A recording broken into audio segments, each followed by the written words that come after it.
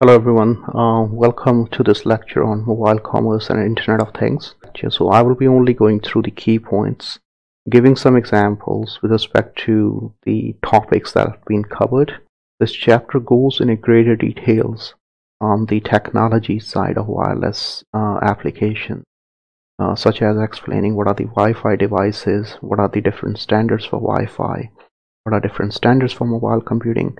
You don't need to know about that. We won't look at these from the business viewpoint. So this is kind of brief agenda here. Okay. Let's start with the basic terms. So very first one, the term comes into play is the wireless. So when you connect your devices to a central access point, the term we use is Wi-Fi here. Right? The Wi-Fi are the devices which are wireless, provides you the connectivity, so it works as a central access point. So the next question is then what is the mobile? So if you think for the Wi-Fi devices or the access points, they don't change their location, the location is fixed. On the other hand, your cell phone, as long as the connectivity is maintained and it acquires a new location over the time, will be considered as a mobile device. So going beyond the examples of cell phones and so on, you have sensors, RFID devices. They will be considered as part of mobile device. So in order to have the Internet of Things, we need to have both of these technologies, wireless technologies to provide connectivity and the devices which can change their location over time, or the mobile devices. Now most of your projects will have some component in terms of mobile device. So when I say mobile device, I don't mean cell phone only, like sensors, RFIDs. Then you have another term which is MiFi. You all use MiFi devices, so that's when you use your cell phone as a hotspot. So which means your cell phone exhibits both properties which are of wireless devices as well as the mobile devices. You can connect your laptop with your cell phone when you're in a train or you are in a vehicle, right? So it changes its location as well as maintains the connection. Okay, so any transaction which you can conduct on mobile device is part of m-commerce. So we talked about 9 different types of commerce activities in the previous chapter. If you can do those activities on mobile device, yes, then it's part of m-commerce. For example, a B2C application such as purchasing a cup of coffee from Starbucks. You're ordering from a mobile device, then you're making payment from a mobile device, that becomes part of m-commerce. So as I said earlier, the Internet of Things, by definition, any device which is virtually connected, either is man-made or a natural object, is part of Internet of Things. But the key term here is when we talk about connectivity, it's connected to a global network. So I will highly recommend to go through this example on YouTube, which has some applications of mobile and wireless computing. So please pay attention to iBeacon, an example where merchants can push location-based customer-specific content based on their previous purchases. So beacons use the Bluetooth technology. Similarly, the Amazon Go with the concept of physical store by Amazon, but completely managed by the wireless and the mobile devices. So that brings us to the advantages. I will not read through all advantages, but I will highlight only some important points. In these days, your mobile devices are not dumb terminals. They have their own computing power. So that's another important aspect of Internet of Things. You don't have devices which rely on centralized servers. These devices should be able to do their own processing. Simple example, when you're using a health fitness app, it counts your steps, generates graphs. You can edit Word document, PowerPoints on your mobile devices. The next aspect is bring your own device, or the BOID. We already talked about this, where companies allow employees to bring their own devices so that they can reduce the IT infrastructure costs and provide more flexibility. One of the things we discussed in previous chapters, bring your own device can only work efficiently when you have connectivity. So real-time connectivity is an important. The last part, what we discussed in chapter 2, where we said that some businesses or some products may disappear, right? So your smartphones or the mobile devices use the concept of dematerialization, where the functionality of several devices is combined within one device. So this brings us to some of the major characteristics of mobile computing. So from the previous slide, we have real-time connectivity. Device can change its location, the wireless connection is required. And if you are purely looking into the Internet of Things, then we want to have a global connectivity, right? But not all companies will look into the Internet of Things. Sometimes you only want your device to connect to the central server or the internal server. One good example from the previous video, from the Tesco Smart Badge. In this case, the Smart Badge is only connecting to the Tesco servers to get the real-time price of a particular product, right? So there are the two important aspects, mobility and broad reach, which is kind of very self-explanatory. So this brings us to the key attributes of mobile computing. So again, going back to the e-commerce chapter, you will see most of these attributes ties up with the e-commerce, because we are trying to extend e-commerce activities on mobile devices now. So these are ubiquity, so which means information availability despite of device, location and type of application you use. So for convenience and instant connectivity, I will not go into details, which is kind of self-explanatory. Easy to carry, smaller devices, loss of processing power, 24/7, all the time connected to the internet. So if you haven't looked at the video, please have a look at video and look at the example of iBeacon. So that will explain these two parts. So we close off these slides, if it was a in-class delivery, by going through this video case. So play this video, identify what are different examples of mobile computing and wireless devices in this video. So our key focus here is on mobile computing, so which means device that can change its location and stay connected in real time. Then after you identify those devices, think about how these are adding value from the customer viewpoint, from the store operations viewpoint. So one example here is scan as you shop. So each customer, if he decides to use scan as you shop device, they're going to carry this device and they're scanning the items which they're putting into their physical trolley. And once the shopping is completed, then they can make payment on the go using their credit card or Tesco card. So the advantage here for Tesco is that I'm eliminating the queues at my checkout points. I'm enhancing the customer experience by giving him more time that he's going to spend on the store floor instead of standing in a queue, which allows me to reduce the staff I required at the checkout points. So from the customer viewpoint, if you think about the customer experience, I don't need to deload my trolley when it comes to the checkout points.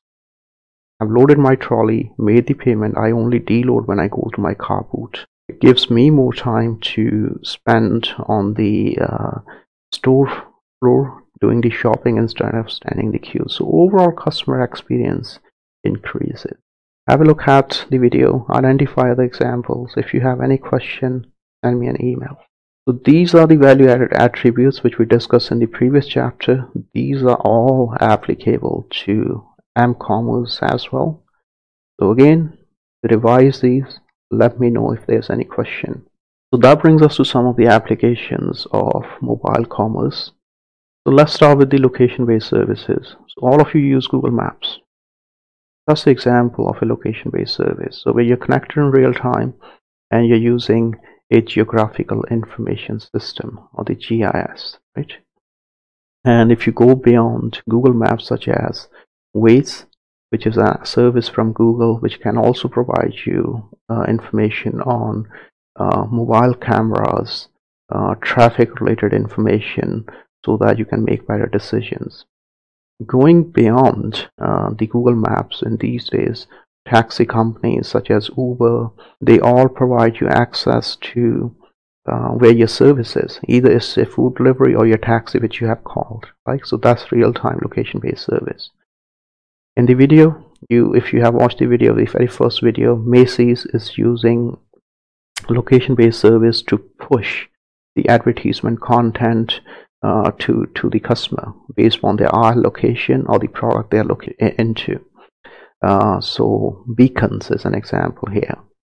Shopping from wireless devices on the go, which is very common, right? Purchasing a coffee from Starbucks instead of standing into. Now all of your projects will have some application of location-based service, so please explore that. Using sensors is one example. The second type of service is financial services. I don't think we need to go into details on this. So where you're using your mobile devices to make the payments, right? Or you're accessing information from your financial institute. You're paying your bills using a mobile device. So those all are some of the examples. Intra-business applications, again, where the applications are used within the business. So one example would be, let's say you called a taxi company to book a taxi from point A to point B. Then the dispatcher in the taxi company sends the job to a cab driver through a mobile device. So that's the example of intra-business. So lots of applications of this, especially in transportation sector, trucking companies, taxi companies, they receive information through mobile devices for their deliveries, accessing information through the application. The only thing I want to highlight here is the voice portals such as Siri, Google Talk. So that gives the additional capability to mobile devices, where instead of using traditional portals or graphical user interfaces, you can use voice portals here. Telemetry. So in telemetry, we look into the devices which use remote sensors. So sensors is a keyword to collect data from remote locations. So in these days, all the automobiles, they come with sensors. Now if you think about the advantage of that, so instead of manufacturers such as GM, Toyota relying on the dealerships to provide them data, they can directly collect data on the vehicle health, on the vehicle performance, which can be used to enhance the future products. So that brings us to the concept of Internet of Things.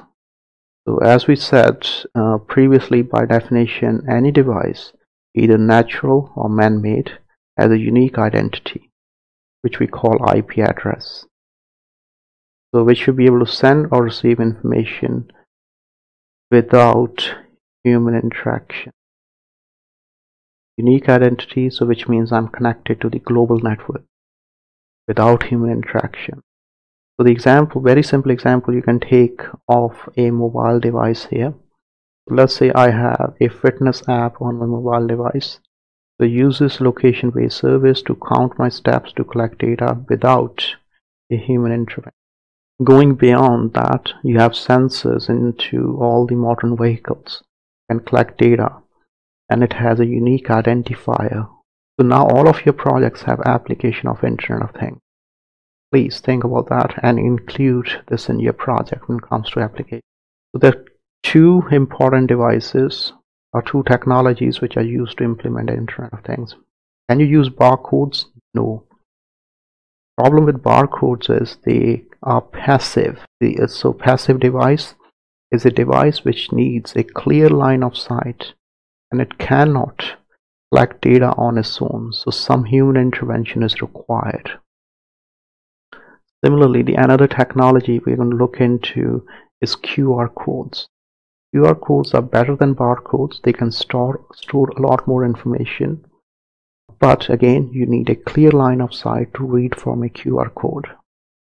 There are only two technologies which can automate the data collection process is the RFIDs of the network sensor. So some examples of Internet of Things. I would highly recommend to look into the first two videos.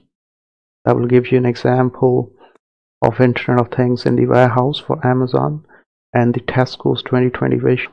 As I said, all of your projects are linked to Internet of Things, so please explore that. These are also called universal product code. Again, you need a clear line of sight. They cannot provide data on their own. RFID devices can also be classified into two types of RFID devices, active and passive. So RFID devices stands for radio frequency identification device. So these devices come with an electronic circuit with a battery and with some processing power. And so you may have seen these devices on expensive items such as laptops, Michael Kors, or some of those stores where they sell the branded bags. They always have RFID devices. This is a very good example from retail. I will highly recommend you look at this video so that it makes some sense how the RFIDs work. Okay, so just a quick look at the wireless security. So as we are looking at these devices which are connected without wires, so which means data or the information that you're sending through wireless is carried through what we call the electromagnetic waves. So if any intruder is looking into those electromagnetic waves or is capturing the electromagnetic waves, there's a potential that the information can be compromised. So think about a scenario when you turn on a radio on your vehicle. So you're trying to tap into a frequency, right, like 99.7 FM. So anybody who is tapping into 99.7 FM can listen to that particular radio station. So same concept here. If anybody is tapping into the information that you have sent over the wireless network, can potentially read that information if it's not encrypted. So there are 5 major threats. Rogue access point. So you all have used a rogue access point at some point. So any unauthorized access point into a wireless network. So for example, at University of Saskatchewan, we have our wireless network for University of Saskatchewan. So if you start using your mobile device as a hotspot, it will be called a rogue access point because we are not informing ID. That's why it's unauthorized, and it is not part of the university network. It's your own personal device. But in most of the organizations, rogue access points are allowed, which means you can use your mobile devices to act as a hotspot and to have connectivity to the internet. But you always need to look into the ID policy if the rogue access point is allowed or not. So the rogue access point can lead to an evil twin attack. When you connect to a Wi-Fi network, you always look into the network ID. For example, University of Saskatchewan guest, University of Saskatchewan student, or secure network. So that name, we call it network name or SSID.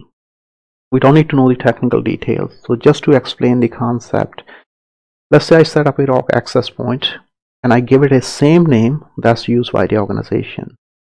So which means somebody by mistake or accidentally can connect to the network that I have set up. So which means any traffic that's sent in terms of information data will go through a rogue access point, and which is set up by a hacker or intruder and can have look into the information.